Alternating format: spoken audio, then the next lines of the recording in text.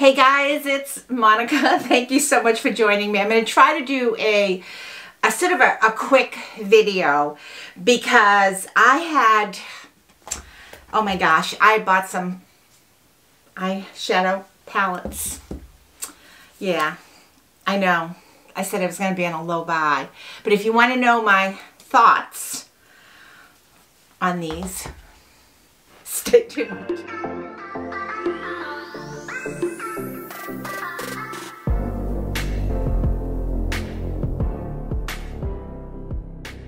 Okay, so this is like super crazy, right? Because I did say that I was not going to buy anything and I was not going to do any more. But then I like the Stone Cold palette from ColourPop. You can see, I'm almost embarrassed to show you how kind of grimy it looks because it is well used. And I really liked it for, you know, I guess I'm just totally spoiled on palettes. I really like the colors. I like the fact that it was cool tones. I like the fact that it went on really super light, that I could build it up. I thought it blended nice, although I thought it was powdery. I thought it was really powdery. But that was the Stone Cold Fox. I like that one a lot. I would just brush off the powder residue, and I figured, okay, I love my Viseart palettes. I have a number of Viseart palettes, and I have to say, hands down, so far, out of all the palettes I've ever used, those have been my favorites. So, that said, I kind of compare everything to that. You know, I bought like drugstore. I have a whole stash of drugstore palettes that over the last 3 or 4 years that I've bought, that I've like used once or twice and like have them on my chin, and sometimes I give them away. It's just like incredible. But anyways, I saw the Smoke and Roses palette and I thought I really like these colors. I don't know if you can see these. I'm sure by now, let me take the protective film off. I'm sure by now you've probably seen these palettes and seen the colors and all that. And I've only used this twice.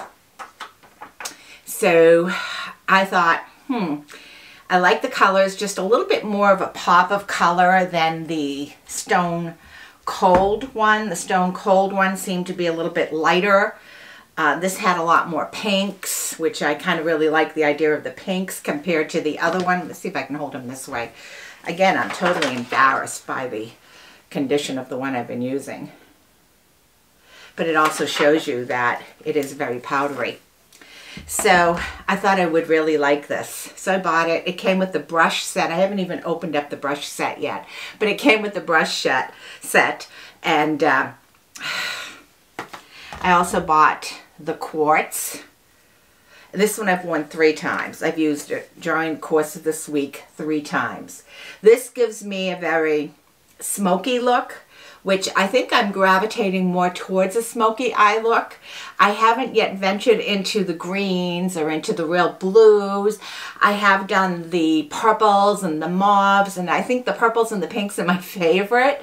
But this is a really cool palette for me and has given me some really nice smoky looks. So I've used this 3 times.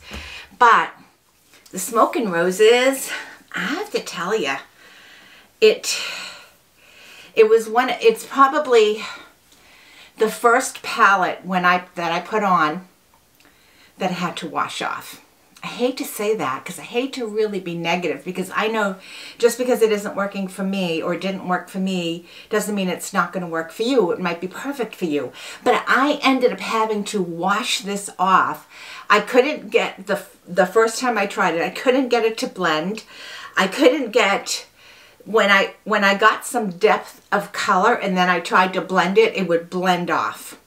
So then I decided, well, maybe I have to dampen my brush a little bit because it's very, very powdery. I mean, my cheeks, it was just all the powder went down. So I dampened my brush a little bit and I tried my second application with a damp brush, tried to put the eyeshadow on. Well, you can imagine, right?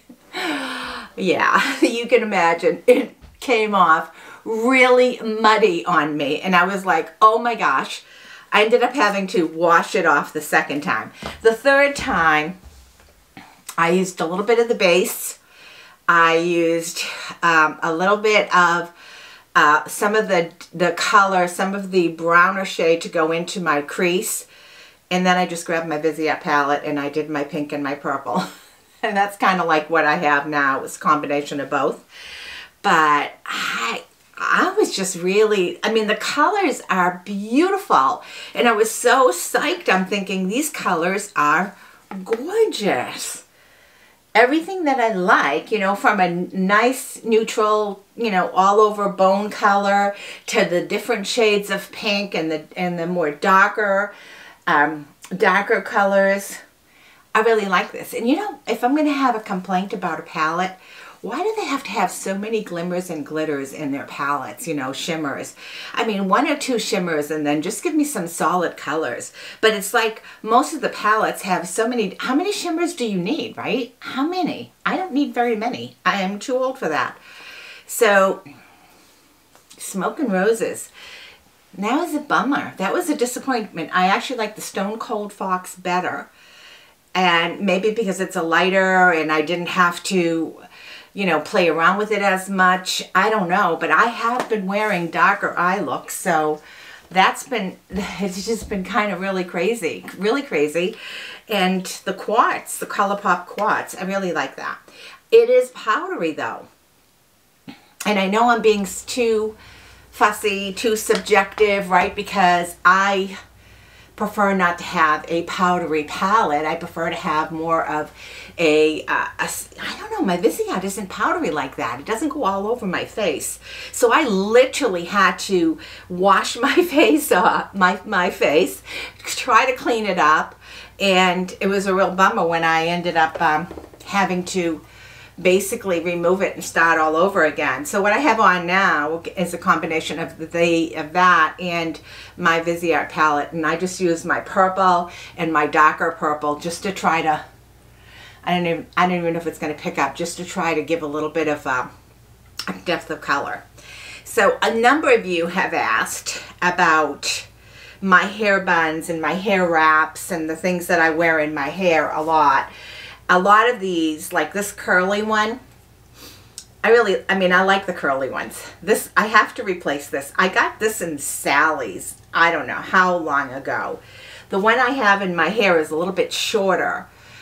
And I also got that in Sally's. I'll turn around so you can see it. So you can just see that there's a little bit of curls. I don't even know how it looks, but I've got a little bit of curls. I've got a clip.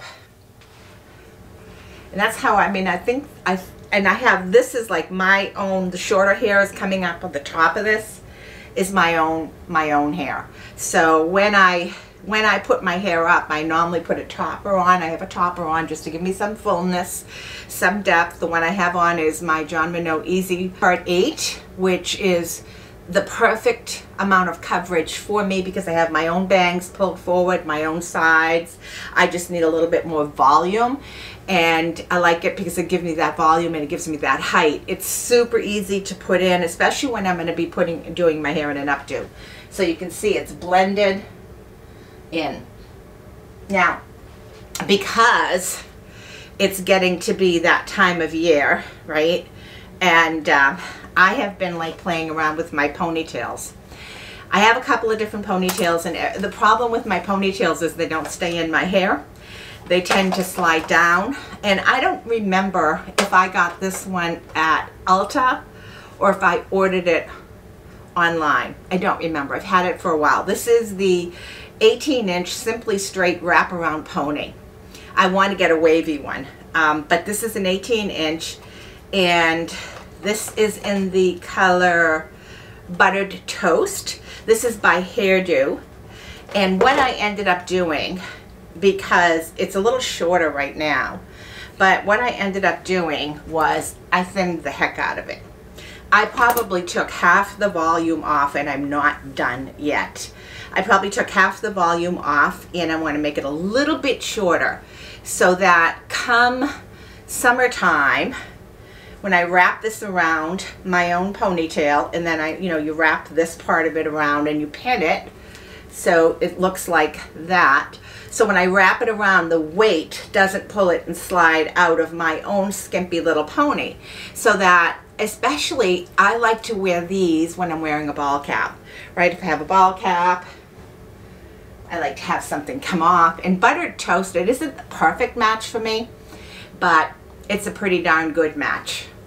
So I've had this a number of, I don't know, maybe 3 years, 2 years, something like that. And this is the first time I've tackled cutting it. So what I did is I thinned it with my scissors. I thinned it, and I'm still going to thin some more. I probably took almost half of the density off of this. That's how dense it was. I have no idea what the weight was on it at all. But I have another one that's a little bit longer. This is a 23 inch. This one you guys have seen me wear. But this is the 23 inch. And this is in the dipped purple edges. You want to talk about fun. So this one I'm not going to make shorter because of the dip, the purple edges. But oh my gosh, now it's ginger blonde and dark purple. This I got via the Octoly network. I'm remembering it now. And I think this is so cute. I wore this a couple of times. Again, I've got a lot of issue with the weight pulling it down. But when I put it on and I have it on a ball cap or something like that, or I can clip it secure, it'll work. It will work. I love the purple. So wanted to just share that with you. I'm not going to be able to really cut that one up, but so many of you have been asking when I wear my hair, when I wear my hair up, when I'm, doing how do I do the ponytails and how do I do the fake buns. I also have this set of clip-in bangs, which I think would be really super easy if somebody wants to do an updo and you want it to have, hair hanging down. Well, it's not clipped in, it's just sitting there. But I don't want to pull my own. I just did pull my own hair. But it has the 3 little clips. And this is also, I think, Instant Bang buttered toast, I believe. I don't have glasses on. But it's true to life fibers. It's hairdo. The fibers are really pretty, and it's just a bang. So if you ladies are looking for something to give you a bang, and you've been looking at this and you're going, how much coverage does it have? Take a look at that.